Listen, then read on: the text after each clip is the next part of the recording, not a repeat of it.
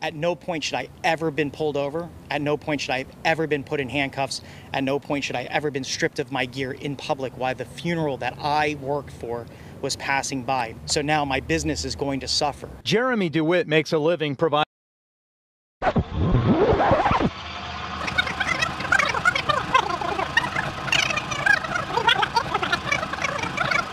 Sergeant his registration, but was instead handcuffed. A freelance stringer who told me he showed up to video record the scene says officers ordered him away as he watched Dewitte being arrested. He was not politely, but he was getting in the car, willingly, but they were, just pushing him in there. You can see on his employee's body camera when Dewitte... Not politely, but he was getting in the car, willingly, but they were, just pushing him in there. You can see on his employee... What we're here to interview Victor Lopez. It is November 14th. It is at 8:55 a.m. in the morning. Not politely, but he was getting in the car, willingly, but they were, just pushing him in there. You can see on his... And just so we can know who's in the interview with us, go ahead.